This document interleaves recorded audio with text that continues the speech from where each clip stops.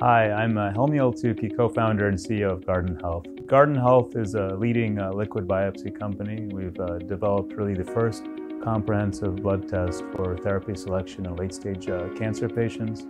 Today we're developing tests for cancer survivors, and we'll soon have a test for early detection of cancer. So hi, I'm Brandon. I'm leading Lunit as the CEO. So Lunit is a startup company with a mission to conquer cancer through AI. So we're developing various diagnostic and predictive biomarkers to enable more effective and more efficient diagnosis and treatment of cancer. So we're really excited to combine each party's capabilities, especially in the short run with Garden's impact and presence in the sequencing area.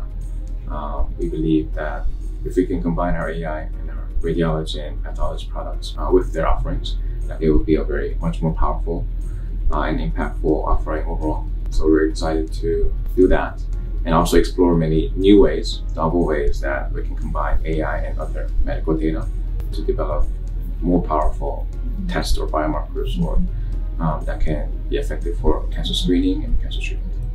You know, I think that we are very impressed with what Lunit is doing in terms of really applying AI in a very innovative way to these two different areas that are extremely important to cancer care, pathology and radiology. You know, I think we're increasingly realizing that blood testing is really a small part of the entire ecosystem. If you think about the patient journey, it's made up of data across many different modalities, not just blood testing, but tissue specimens through pathology, radiology in terms of CT scans or mammograms and so on. And it's really important to think about how we extract data from all of these modalities, and not just the screening modalities and so on, or biomarkers that are out there, but even real-world evidence, real-world data, claims data, and so on, medical records. It's really important that we extract all of that information to come up with the best possible diagnosis and